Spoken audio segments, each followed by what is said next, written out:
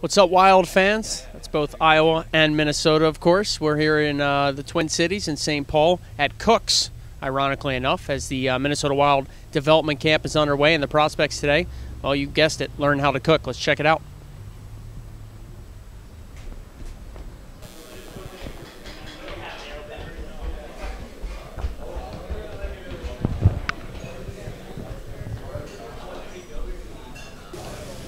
All right, here at cooking class, Minnesota Wild Development Camp. Brett Bolmer, kind enough to join us here for a moment, and well, it certainly smells better than a hockey locker room, doesn't it? Of course, yeah. Everyone skated today. We're all hungry, and can't wait to get this finished so we can eat. Has there been a cooking teammate that has kind of been the MVP so far? I'd have to say Eric Hall is doing a pretty good job.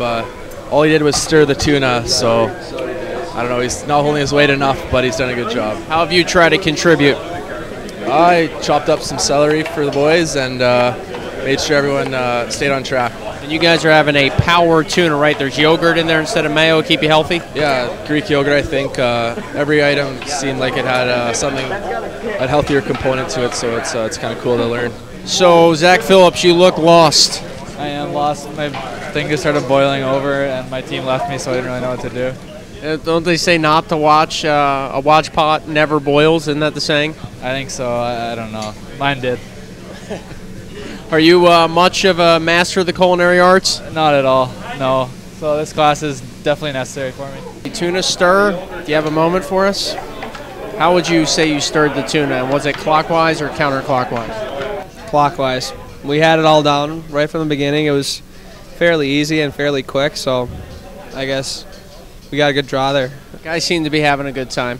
Yeah, it's always fun, you know. You come out here, it's kind of a team building thing, and get to know each other a little better again. And, I mean, it's fun to learn new things and stuff. Are you a good cook?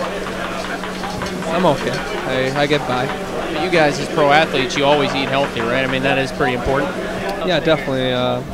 Like I said, it's nice to learn new things and see what you can make and what's out there. And like you said, it's important. Of all the items you guys are making, and there's certainly an abundance of good food here, what are you most excited to try? I'm pretty excited for the steak. It sounded pretty good with the horseradish and stuff, but I feel like everything kind of sounded good.